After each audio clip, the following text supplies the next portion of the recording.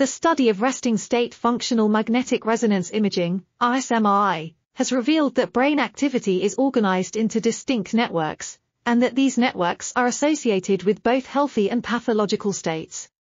However, the underlying white matter connections have been largely unexplored. To address this gap, researchers developed a new method to simultaneously map the white and gray matter contributions to each RSMRI network.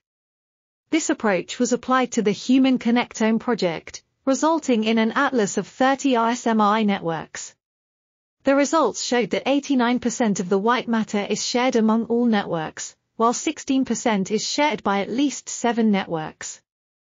Furthermore, the overlap of white matter between networks suggests that white matter lesions may significantly affect the communication between different networks. Additionally, the researchers used the atlas to identify stroke patients whose symptoms matched those predicted by the affected RSMRI networks. This article was authored by Victor Nozais, Stephanie J. Forkel, Laurent Petit, and others.